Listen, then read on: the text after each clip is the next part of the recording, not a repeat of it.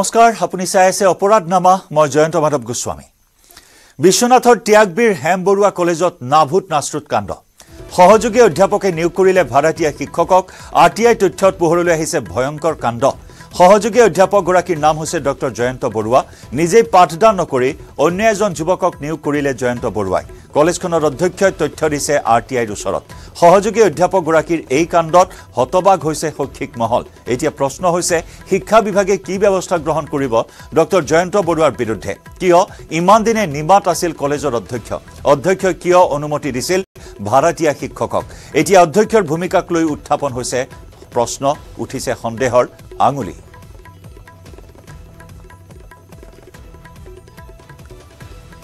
আমি এই সন্দৰ্ভত অধিক খবৰ লাভ কৰিবৰ বাবে যোগাযোগ স্থাপন কৰিছো আমাৰ সতীৰ্থ সাংবাদিক বিৰিঞ্চি কুমাৰ ডেকাৰ সৈতে বিৰিঞ্চি এটা চাঞ্চল্যকৰ খবৰ যে সহকাৰী এগৰাকী অধ্যাপক তেওঁৰ অনুপস্থিতিত ভাৰতীয় শিক্ষকক নিযুক্তি দিয়া হৈছিল যি কাণ্ড এতিয়া তুলপাৰ লগাইছে সমগ্ৰ মহাবিদ্যালয়খনত নিশ্চয় জয়ন্ত যে অতি আসলতে এটা নাভূত নাস্ৰুত ঘটনা বুলি ক'ব লাগিব যি সময়ত আসলে হেম বৰুৱা কলেজত যিগৰাকী সহযোগী অধ্যাপক তেওঁ নিজে পাঠদান কৰিব লাগিছিল সেই সময়ত তেওঁ আৰু যিগৰাকী অধ্যক্ষ গৰাকীৰ আসলে জ্ঞাতসাৰী তেওঁ এজন টিউটৰ হিচাপে এজন যুৱকক তেওঁ নিযুক্তি দিছে আৰু সেই যি 2 মাহ বা 3 মাহৰ বাবে যি ধৰণৰ পাঠদান কৰিব লাগে সেই পইচাটো সেই সহযোগী অধ্যাপক গৰাকীয়ে বহন কৰে কিন্তু সেই কথাটোৱে নহয় আসলে এগৰাকী সহযোগী অধ্যাপকে তেওঁ চৰকাৰে বৃহৎ পৰিমাণৰ এটা বেতন দিছে তেওঁ কেৱল পাঠদান কৰিব আছে কিহৰ বাবে এইগৰাকী সহযোগী অধ্যাপকে নিজে পাঠদান কৰি এগৰাকী টিউটৰ তেওঁ নিজৰ পইচা ৰাখিবলগীয়া আছে সেইটো যথেষ্ট তাৎপৰ্যপূৰ্ণ বিষয় আৰু যেহেতু অধ্যক্ষ গৰাকীয়ে এখন RTI আবেদনৰ প্ৰশ্নৰ উত্তৰত তেওঁ এই কথাখিনি তেওঁ লিখিছে যে এগৰাকী টিউটৰ তেওঁ নিযুক্তি কৰিছে সেই কথাটো তেওঁ স্পষ্টভাৱে কথাটো লিখিছে আৰু অধ্যক্ষ গৰাকীয়ে সেই কথাটো কিয় আচলতে অনুমতি দিলে সেইটো যথেষ্ট ৰহস্যজনক বিষয় আৰু এটা কথা আমি গম পাইছো যিগৰাকী ডক্টৰ জয়ন্ত বৰুৱাৰ বিৰুদ্ধে এই অভিযোগটো উঠিছে তেওঁ অসম কলেজ শিক্ষক সংঘৰ এটা বিষয় বাবদ আছে গতিকে হয়তো সেই বিষয় বাবদ থকাৰ অজুহাততে তেওঁ হয়তো মহাবিদ্যালয়খনত তেওঁ আধিপত্য দেখাব খোজে যে তেওঁ যি কয় তেওঁৰ মতে চলিবলৈ এনে ধৰণৰ হয়তো এটা অভিযোগ আছে গতিকে সেই কথাখিনি গলে শিক্ষা বিভাগে কি ব্যৱস্থা লয় সেইটো যথেষ্ট তাৎপৰ্যপূৰ্ণ হ'ব কিয়নো এগৰাকী সহযোগী অধ্যাপকে 1 পৰা 1.5 লাখ টকা তেওঁ দৰমহা পায় গতিকে তেওঁ সেই নিৰ্দিষ্ট বেতন কেৱল শিক্ষাৰ্থীসকলক যাতে সুন্দৰকে পাঠদান কৰিব পাৰে তেওঁ নিৰ্দিষ্ট সময়ত উপস্থিত হৈ সেই পাঠদানসমূহ কৰিব পাৰে তাৰ বাবে আসলে দিয়ে তাৰ বাবে এইটো নহয় যে কোনোবা এগৰাকী তেওঁ যুৱকক তাত নিয়োগ কৰিলে যে তেওঁ সকলোখিনি দায়িত্ব শেষ হ'ব এনে নহয় গতিকে এইটো আসলতে নীতি বৰ্হিভূত অনৈতিক কাম গতিকে এই ক্ষেত্ৰত শিক্ষা বিভাগে কি ব্যৱস্থা ল'ব অধ্যক্ষগৰাকী কি ৰিপ্লাই দেখি যথেষ্ট সেইটো তাৎপৰ্যপূৰ্ণ হ'ব কিন্তু অতি নাভূত নাস্ৰুত ঘটনা ঘটিছে অসমৰ আসলে কোনো মহাবিদ্যালয়ত এনেধৰণৰ ঘটনা আমি পূৰ্বতে দেখা নাই গতিকে হেম বৰুৱা মহাবিদ্যালয়ৰ হয়তো এইটোৱে প্ৰথম ঘটনা গতিকে এই ঘটনাটোক লৈ শিক্ষা বিভাগে বা শিক্ষামন্ত্ৰীগৰাকী কেনেধৰণৰ প্ৰতিক্ৰিয়া প্ৰকাশ কৰে লগতে কি ব্যৱস্থা গ্ৰহণ কৰে সেয়া লক্ষণীয় হ'ব বিৰিঞ্চি ধন্যবাদ জ্ঞাপন কৰিছো আপোনাক আৰু এনেদৰে শিক্ষকতাৰ যি বৃত্তি এই বৃত্তিত এক প্ৰকাৰ কালিমা খনাৰ দৰে এই মুহূৰ্তত চৰ্চা চলিছে ডক্টৰ জয়ন্ত বৰুৱাৰ বিৰুদ্ধে এইগৰাকী অধ্যাপক সহকাৰী অধ্যাপকে কলেজত উপস্থিত নাথাকে মহাবিদ্যালয়ত উপস্থিত নাথাকে ক্লাছত উপস্থিত নাথাকে কিন্তু তেওঁৰ পৰিৱৰ্তে এগৰাকী ভাৰতীয় শিক্ষকক নিযুক্ত কৰা হৈছিল আনকি কলেজখনৰ মহাবিদ্যালয়খনৰ অধ্যক্ষয়ো এই সমগ্ৰ ঘটনা সন্দৰ্ভত গাব দিয়াৰ চেষ্টা চলাইছিল নেকি এই প্ৰশ্ন এই মুহূৰ্তত উত্থাপিত হৈছে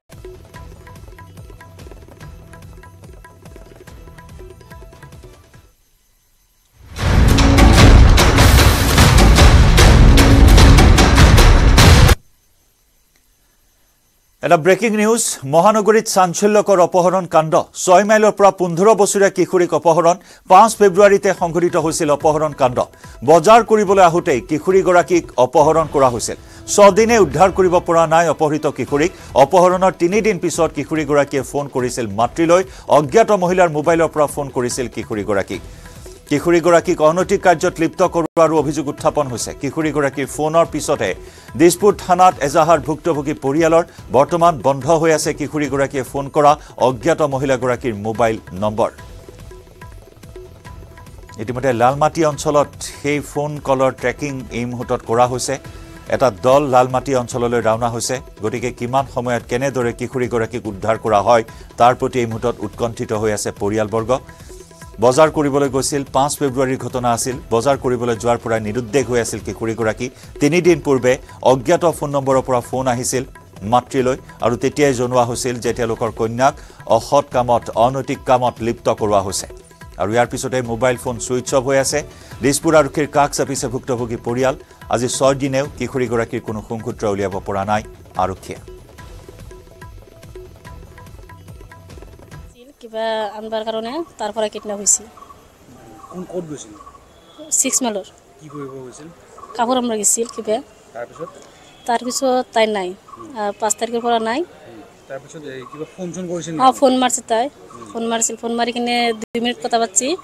যে মই কিবা এটা লৰা দুটা মাইকি আনিছে কিডন্যাপ কৰি কিনে এনেকা কৈছে কিবা বেয়া কাম চলাই তাই বলে এনেকা আইব দিয়া নাই নেকি নাই ফৰ দিয়া নাই তাই কিবা ফেলাটত আছে ফেলাটত নালমাৰিত আছে বলে এনেকা কৈছি এটা আপোনাক কেছ দিছে এতিয়া কেছ দিছে দিছপুৰ বয়স কিমান আছে ভন্টি 15 চলি আছে আমি খবৰৰ ধাৰা অব্যাহত ৰাখিম লৈছো এটা বাণিজ্যিক বিৰতি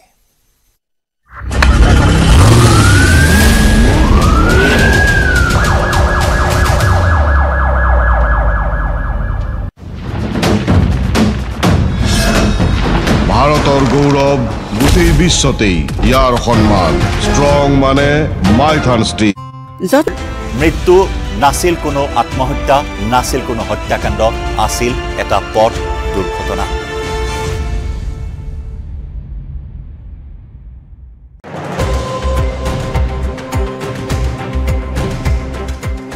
এতিয়া নিৰ্বাচনৰ বতৰ ৰাজ্যত লোকসভা নিৰ্বাচন কেন্দ্ৰিক প্ৰচাৰ ইতিমধ্যে আৰম্ভ কৰিছে শাসকীয় বিজেপিয়ে বিৰোধী কংগ্ৰেছ আৰু AIUDFেও চলাইছে বিশেষ প্ৰস্তুতি ইয়াৰ মাজতে চৰ্চা চলিছে শাসকীয় মিত্ৰজোঁটৰ 2 অংশীদাৰ দলক বিজেপিয়ে কেইখন আসন এৰি দিব এজিপিয়ে কিমানখনত নিৰ্বাচন খেলিব ইউপিপিএলে কেইখন আসনত কৰিব প্ৰতিদ্বন্দিতা এজিপিয়ে 4-5খন বিচাৰিলেও আসন এৰি দিয়াৰ সিদ্ধান্ত ল'ব বিজেপিয়েহে একেদৰে ইউপিপিএলকো কেইখন আসন এৰি দিব সেই সিদ্ধান্ত ল'ব বিজেপিয়ে ইতিমধ্যে নতুন দিল্লীত মঙলবাৰে নিশা মুখ্যমন্ত্ৰী ডক্টৰ হিমন্ত বিশ্ব শৰ্মাই বিজেপিৰ ৰাষ্ট্ৰীয় সভাপতি জেপি নাড্ডা আৰু কেন্দ্ৰীয় গৃহমন্ত্ৰী অমিত শাহৰ সৈতে এই বিষয়ত আলোচনা কৰিলে প্ৰাপ্ত খবৰ অনুসৰি মিত্ৰদল এজিপি আৰু ইউপিপিএলক আসন্ন লোকসভাৰ নিৰ্বাচনত এৰি দিবলগীয়া আসনৰ বিষয়ত চলিত মাহতেই আনুষ্ঠানিকভাৱে জনাব বিজেপিয়ে এজিপিৰ সভাপতি অতুল বৰাই বুধবাৰে এই প্ৰসংগত ক'লে সেই সম্পৰ্কে আমি এতিয়াও কোনো সিদ্ধান্ত আমি লোৱা নাই আমি ফেব্ৰুৱাৰী মাহত আলোচনা কৰি আমি সিদ্ধান্ত ল'ম আৰু লগে লগে আপোনালোকে জানিব আমি কিছুমান সমষ্টিত নিজে প্ৰতিদ্বন্দ্বিতা কৰিম আৰু কিছুমানত আমি মিত্ৰ দলক সহায় কৰিম গতিকে আমি মিত্ৰতাত আছো আৰু ঐক্যবদ্ধভাৱে একেলগে আমি নিৰ্বাচনত অৱতীৰ্ণ হ'ম ভাৰতীয় জনতা পাৰ্টি আৰু ইউপিপিএলৰ লগত আলোচনাৰ মেজত সিদ্ধান্ত হ'ব কিমান আসন আমি পাম সেই সম্পৰ্কে আমি এতিয়াও কোনো সিদ্ধান্ত আমি লোৱা নাই আমি ফেব্ৰুৱাৰী মাহত আলোচনা কৰি আমি সিদ্ধান্ত ল'ম আৰু লগে লগে আপোনালোকে জানিব আমি কিছুমান সমষ্টিত নিজে প্ৰতিদ্বন্দ্বিতা কৰিম আৰু কিছুমানত আমি মিত্ৰ দলক সহায় কৰিম গতিকে আমি মিত্ৰতাত আছো আৰু ঐক্যবদ্ধভাৱে একেলগে আমি নিৰ্বাচনত অৱতীৰ্ণ হ'ম ভাৰতীয় জনতা পাৰ্টি আৰু ইউপিপিএলৰ লগত প্ৰাপ্ত খবৰ মতে ইউপিপিএলৰ কোকৰাঝাৰ আসনখনহে এৰি দিব বিগ ব্ৰাদাৰ বিজেপিয়ে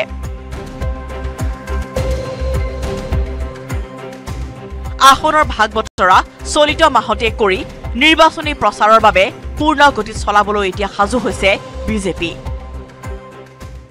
ইতিমধ্যে জনকৌশল তৈয়াৰ কৰা হৈছে কোনটো লোকসভাত কোনজন সন্মানৰ ব্যক্তি থাকিব কোনজন মন্ত্ৰী থাকিব আমাক নিৰ্দেশনা কিছুদিন পিছতে আহিব যেহেতু আমাৰ 17-18 তাৰিখে ৰাষ্ট্ৰীয় পৰিষদৰ বৈঠক আমাৰ দিল্লীত আছে এই মাহৰে আৰু তাত গোটেইখিনি ৰূপৰেখা তৈয়াৰ কৰা হ'ব তাৰ পিছতে আমাৰ ক্লাষ্টাৰৰ প্ৰৱাহ আৰম্ভ হ'ব ইফালে অহা 17 পৰা 18 ফেব্ৰুৱাৰীত নতুন দিল্লীত অনুষ্ঠিত হ'ব বিজেপিৰ ৰাষ্ট্ৰীয় পৰ্যায়ৰ এক অধিৱেশন এই অধিৱেশনত নিৰ্বাচনী প্ৰচাৰৰ বিষয়ত বিশদভাৱে আলোচনা কৰা হ'ব ক্লাষ্টাৰ সিস্টেমত আগবাঢ়িছে এতিয়া বিজেপি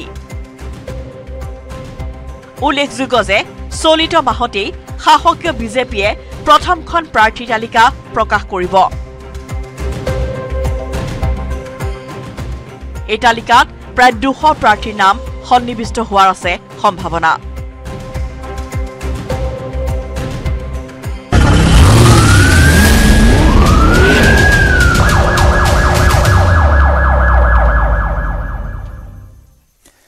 মণিপুৰত বন্দুক টুৱাই আছাম ৰাইফলছৰ জোৱানক খেদিলে কুকি উগ্ৰপন্থীয়ে মৰেৰ টি ইয়াংনম গাঁৱত যুদ্ধংদেহী ৰূপত ওলাই আহিল কুকি উগ্ৰপন্থী অত্যাধুনিক ৰাইফল ৰকেট লঞ্চাৰ লৈ আছাম ৰাইফলছৰ জোৱানক খেদি পঠিয়ালে কুকি উগ্ৰপন্থীয়ে মৰেৰ টি ইয়াংনম গাঁৱত আছাম ৰাইফলছৰ বাহন প্ৰৱেশ কৰাৰ সময়তে সংঘটিত হৈছে এই ঘটনা অৱশ্যে সৌভাগ্যক্ৰমে কুকি উগ্ৰপন্থীয়ে আক্ৰমণ নকৰিলে আছাম ৰাইফলছৰ জোৱানৰ ওপৰত কুকি উগ্ৰপন্থীৰ যুদ্ধংদেহী ৰূপ দেখি পিছ হুহকি আহিবলৈ বাধ্য হ'ল আছাম ৰাইফলছৰ দলটো আমি দেখুৱাইছো এক্সক্লুচিভ দৃশ্য এয়া মণিপুৰত বন্দুক টুৱাই আছাম ৰাইফলছৰ জোৱানক খেদিলে কুকি উগ্ৰপন্থীয়ে মৰেৰ টি ইয়াংনম গাঁৱত যুদ্ধংদেহী ৰূপত ওলাই আহিল কুকি উগ্ৰপন্থীসকল অত্যাধুনিক ৰাইফল ৰকেট লঞ্চাৰ লৈ আছাম ৰাইফলছৰ জোৱানক খেদি পঠিয়ালে কুকি উগ্ৰপন্থীয়ে মৰেৰ টি ইয়াংনম গাঁৱত আছাম ৰাইফলছৰ বাহন প্ৰৱেশ কৰাৰ সময়তে সংঘটিত হৈছে এই ঘটনা অৱশ্যে সৌভাগ্যক্ৰমে কুকি উগ্ৰপন্থীয়ে আক্ৰমণ নকৰিলে আছাম ৰাইফলছৰ জোৱানৰ ওপৰত কুকি উগ্ৰপন্থীৰ যুদ্ধংদেহী ৰূপ দেখি পিছ হুহকি আহিবলৈ বাধ্য হ'ল আছাম ৰাইফলছৰ দলটো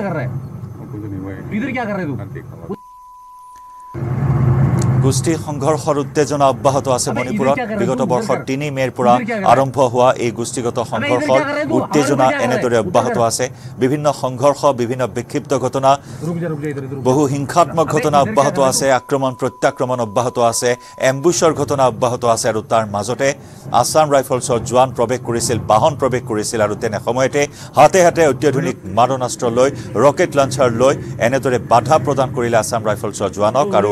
ৰুদ্ৰমূৰ্তি দেখি কুকি উগ্ৰপন্থীৰ এই ৰুদ্ৰমূৰ্তি দেখি পিছ হুহকি যাবলৈ বাধ্য হ'ল আছাম ৰাইফলছৰ জোৱান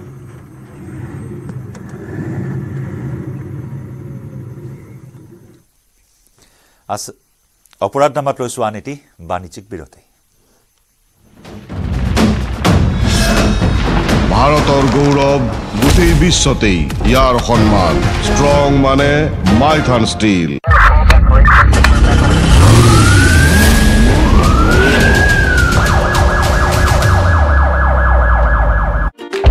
Bureau Report, News18 Assam Northeast.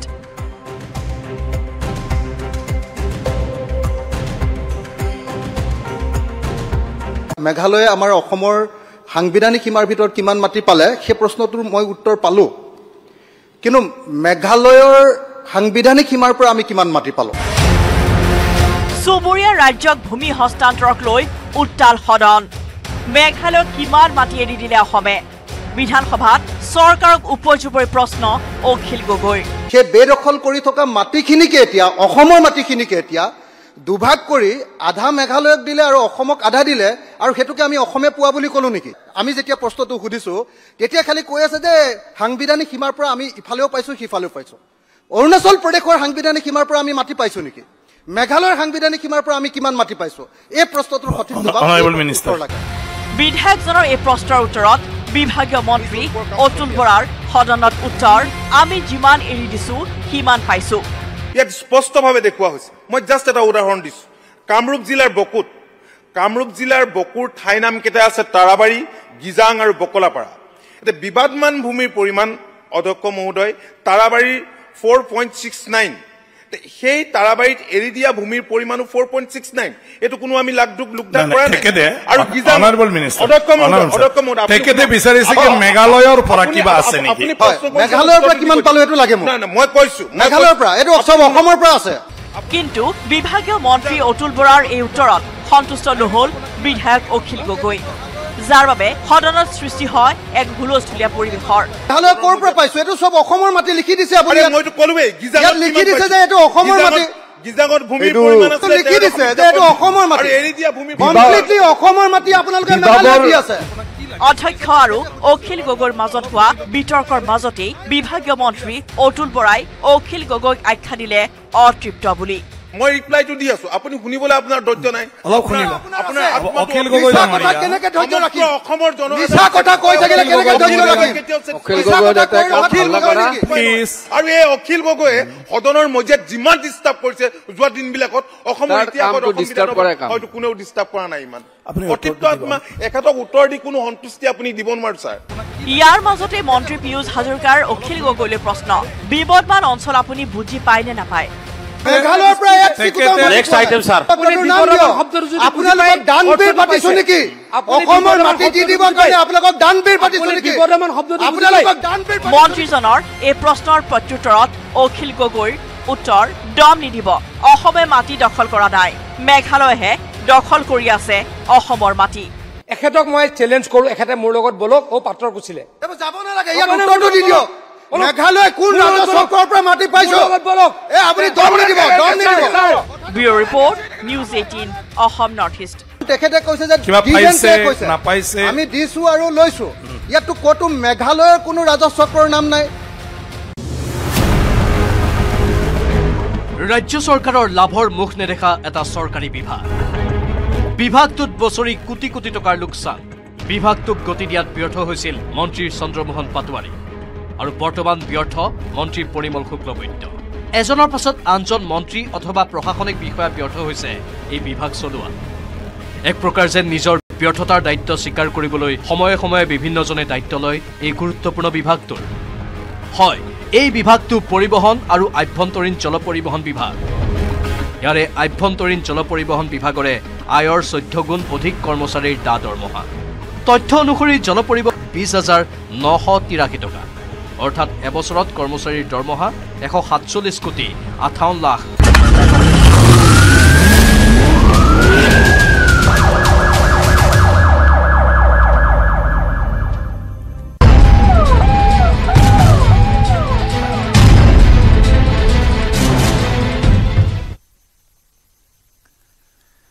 গুৱাহাটীত হিট এণ্ড ৰানৰ ঘটনাৰ পাছতে চাইৰেন গেঙৰ বিৰুদ্ধে কঠোৰ মহানগৰ আৰক্ষী। শুকুৰবাৰে নিশাই মহানগৰীৰ ভিন্ন প্ৰান্তৰ পৰা জব্দ কৰা হৈছে 11খন অবৈধ চাইৰেনযুক্ত ভিআইপি বাহন। এই নিশাৰ ভিতৰতে জব্দ কৰিছে 5খন ইনোভা বাহন, এখন থাৰ, 3খন স্কৰ্পিঅ, এখন এলকাজাৰ আৰু এখন ফৰ্চুনাৰ বাহন। জব্দ কৰা আটাইকেইখন বাহনতে অবৈধভাৱে লগোৱা আছে ৰঙা নীলা লাইটসহ চাইৰেন আৰু লিখা আছে গভৰ্ণমেণ্ট অৱ আছাম। প্ৰায় কেইখন বাহনতে লগোৱা আছিল ভিভিআইপিৰ টেগ। বিধানসভাৰ পাছৰ ষ্টিকাৰো লগোৱা আছিল কেইবাখনো বাহনত। পুলিচৰ ষ্টিকাৰ লগোৱা আছিল বাহন কেইখনত। নালাপৰাৰ হিট এণ্ড ৰান গোচৰৰ তদন্তৰ ভিত্তিত এনিশাৰ ভিতৰতে 11খনকৈ বিলাসী ভিআইপি বাহন জব্দ কৰিছে মহানগৰ আৰক্ষীয়ে। এতিয়াও মহানগৰীত ঘূৰি আছে চাইৰেন গেঙৰ বহু বাহন। উল্লেখযোগ্য যে 26 জানুৱাৰীত বশিষ্ঠৰ নালাপৰাত এজন পথচাৰীক মহতিয়াই পলায়ন কৰিছিল বাহনসহ চাইৰেন গেঙৰ সদস্যই আৰু তাৰ পিছত এতিয়া অভিযান তীব্ৰতৰ কৰি তোলা হৈছে। নালাপৰাৰ দুৰ্ঘটনাৰ মূল অভিযুক্ত জালত পৰিছে আৰক্ষীৰ আৰু তাৰ পিছত একে নিশাই 11খন এই বাহন বিলাসী বাহন জব্দ কৰা হৈছে। দীপাংকৰ আছে সতীৰ্থ সাংবাদিক। দীপাংকৰ, জানিব বিচাৰিম আৰু এই সংখ্যা বৃদ্ধি পায়ে আছে। প্ৰথমে 8খন, এতিয়া 11খনলৈ বৃদ্ধি পাইছে এনে বিলাসী বাহন। নিশ্চয় জয়ন্ত, আমি পুৱাৰে পৰা নিউজ 18 অসম নৰ্থ ইষ্টৰ দৰ্শকসকলক এই সমগ্ৰ খবৰ বিতংভাৱে জনাই আছো। আৰু এই মুহূৰ্তত আপুনি দেখি আছে যে এইদৰে কলা ৰঙৰ গ্লাছ লগোৱা বাহন, অত্যাধুনিক ভিভিআইপিৰে বাহনৰ ইয়াৰ সুসজ্জিত কৰা হৈছিল। মই পুলিচ যিটো দেখুৱাইছো, এয়া পুলিচৰ ষ্টিকাৰ, কলা ৰঙৰ গ্লাছ, ঠিক একেদৰে গভৰ্ণমেণ্ট অৱ আছাম আৰু বিভিন্ন ধৰণৰ এই গাড়ীখনৰ মই নাম্বাৰ দেখুৱাইছো AS01FH4729। এইদৰে বৰ্তমান বিলাসী বাহনেৰে বৰ্তমান ভৰি পৰিছে গুৱাহাটীৰ বশিষ্ঠ আৰক্ষী থানাৰ চৌহদ। এয়া একেইখন বাহন AS01FE88। এইদৰে বাহনসমূহ বৰ্তমান ইয়াত সজাই বৰাই তোলা হৈছে আৰু কিছু সময়ৰ পিছতে আৰক্ষী আয়ুক্ত দিগন্ত বৰা আহি উপস্থিত হ'ব। আহি তেওঁ সমগ্ৰ ঘটনা সন্দৰ্ভত সংবাদ মাধ্যমৰ আগত তেওঁ স্পষ্টভাৱে জনাব যে সমগ্ৰ ঘটনাৰ আঁৰৰ কাহিনীটো কি, ক'ৰ পৰা এই চাইৰেন গেং গুৱাহাটীত আৱিৰ্ভাৱ ঘটিছিল, কি উদ্দেশ্য আছিল, কিহৰ ভিত্তিত তেওঁলোকে এই সমগ্ৰ কাৰবাৰটো চলাই গৈছিল আৰু যি মানসিকতা। কাৰণ প্ৰতিবিধশালীৰ যিসমূহ পৰিয়াল থাকে পৰিয়ালৰ সন্তানৰ ক্ষেত্ৰত এইসমূহ দৃশ্য বৰ্তমান পোহৰলৈ অহাৰ তথ্য প্ৰকাশ পাইছে আৰু 26 জানুৱাৰীত নালাপাৰাত সংঘটিত হোৱা এটা দুৰ্ঘটনাৰ পিছত এই সমগ্ৰ ঘটনাৰ তথ্য বৰ্তমান পোহৰলৈ আহিছে মই কিছু পিছুৱাই আহিম এই একেই ধৰণৰ দৃশ্য দীপাংকৰ এই বাহনসমূহৰ কোনো গৰাকীৰে এই মুহূৰ্তলৈকে পৰিচয় উদ্ধাৰ কৰিব পৰা নাই কাৰণ তাত ভুৱা নম্বৰ প্লেট লগোৱা হৈছিল গৰাকী কোন হয় সেয়া কিন্তু এটা গভীৰ ৰহস্য এতিয়া হৈ আছে নিশ্চয় এই সমগ্ৰ বাহনসমূহৰ যিসমূহ নম্বৰ প্লেট ইয়াত লগোৱা আছে তাত কিমান সঠিক বা কিমান সত্য হেও বৰ্তমান আৰক্ষী অনুসন্ধান চলাইছে কিন্তু এই যেটো কাৰপাছৰ কথা কোৱা হৈছে ইয়াত কাৰপাছ অসম আৰক্ষীৰ যেটো কামাণ্ডৰ দীক্ষান্ত সমাৰোহ অনুষ্ঠিত হৈছিল সৰু হজাত এই সৰু হজাৰ সময়ছোৱাতে এই কাৰপাছ হয়তো ইয়াত ব্যৱহাৰ কৰা হৈছিল গতিকে এই সমূহ বিষয় লৈ বৰ্তমান আৰক্ষীয়ে অধিক অনুসন্ধান তেওঁলোকে আৰম্ভ কৰিছে কিন্তু যেটো কলা গ্লাছৰ প্ৰসংগ যেটো গুৱাহাটীত সচৰাচৰ গুৱাহাটীত আমি ৰাজপথত দেখিবলৈ পাওঁ যে পৰিবহণ বিভাগ তৎপৰ হৈ পৰে কিন্তু তেনে মাজতে কিন্তু গুৱাহাটীত এই সমূহ বাহনৰ নিৰ্বিঘ্নে কিন্তু চলাচল চলি আছিল একেই এখন কি নাম্বাৰ দেখুৱাইছো AS01DL 3986 এইখন এখন আমি ইনোভা বাহন দেখিছো যিখন বাহনৰো একেই পৰিৱেশ কিন্তু আচৰিত কথা এই বাহনখনৰ অসম বিধানসভাৰ ইয়াত কাৰ পাছ লগোৱা আছে অসম পুলিচৰ পাছ লগোৱা আছে আৰু ইয়াত গৰাকীৰ নাম লিখা আছে গৰাকীৰ নামও দেখিবলৈ সক্ষম হম যে ৰঞ্জিত দাস ড্ৰাইভাৰৰ নাম লিখা আছে দেৱাশ্ৰী ৰাজ দাস অসম বিধানসভাৰ গাড়ীৰ প্ৰৱেশ পত্ৰ গতিকে এই ধৰণৰ এটা সুসংলগ্ন পৰিকল্পনাৰে এই সমূহ বাহন এই নামসমূহ ভুৱা নেকি দীপাংকৰ এই যে নাম ষ্টিকাৰ লগোৱা আছে ড্ৰাইভাৰৰ নাম গৰাকীৰ নাম এই সমূহ ভুৱা নেকি এই সকলো কিবা পৰিচয় উদ্ধাৰ কৰিব পাৰিছে নে আৰক্ষীয়ে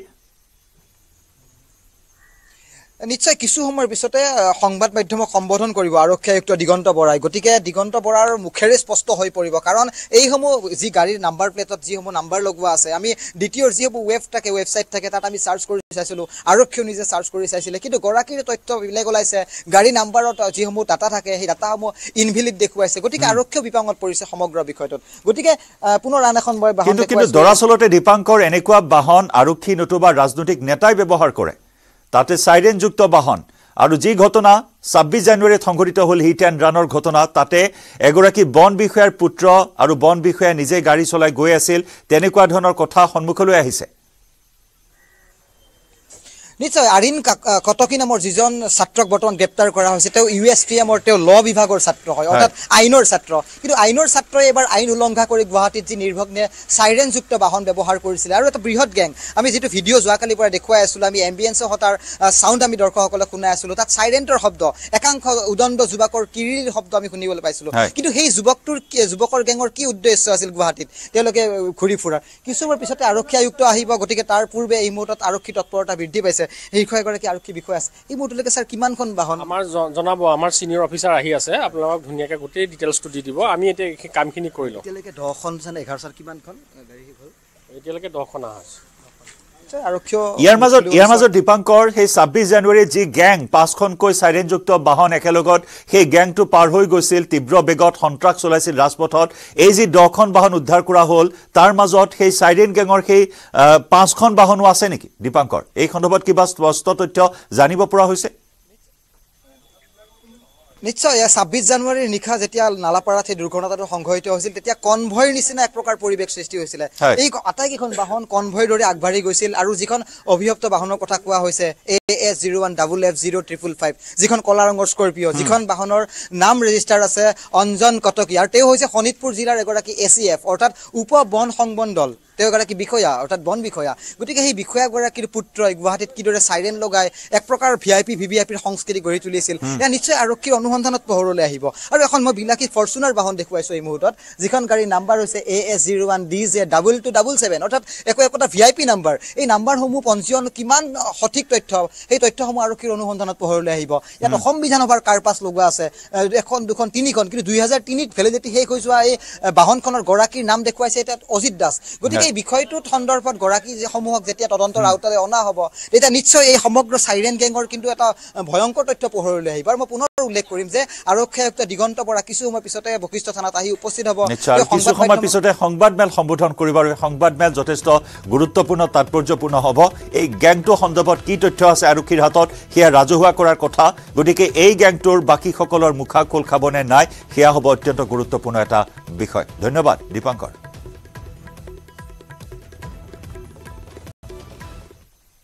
আৰু ইয়াৰ সৈতে অপৰাধ নামাৰ পৰা বিদায় লৈছো নমস্কাৰ